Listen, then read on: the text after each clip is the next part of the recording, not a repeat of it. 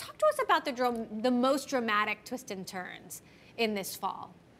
I think the most dramatic part is that how a very well-known hedge fund in crypto just failed all of a sudden. I think this is such a surprise to so many, unlike a lot of our previous failures in crypto that people inside crypto in general were aware of. So did the collapse of Three Arrows really or cause or lead to potentially the broader crypto contagion?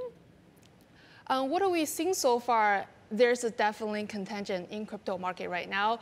We've seen some of their biggest counterparties. For example, the Canada-based Voyager Digital, they announced bankrupt as a result of their exposure to Three Arrows, who borrowed tons of money from Voyager and was not able to fulfill the obligations.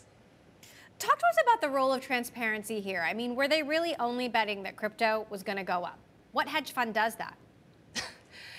That's I think one of the most thing I personally find very surprising throughout the reporting part of this story is just that these two people were former Forex traders. They're supposed to be very intelligent, sophisticated traders in crypto, but it turned out literally every single person I talked to told me they're the biggest bulls in crypto, and they believe this kind of theory of super cycle that crypto would never fall like other markets, and they put on big bets on every single project they invested in.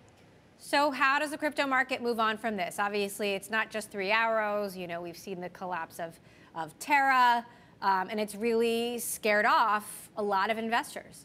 Yeah, I think, as you said, this is the transparency issues and there's a trust crisis in crypto right now. So I think moving forward, I think this market, this space really needs to be more transparent. For example, all these big lenders, they need to communicate with each other, talking about who's borrowing money to whom to make sure none of their counterparties are going too big to a certain extent that are going to have more impact across the market.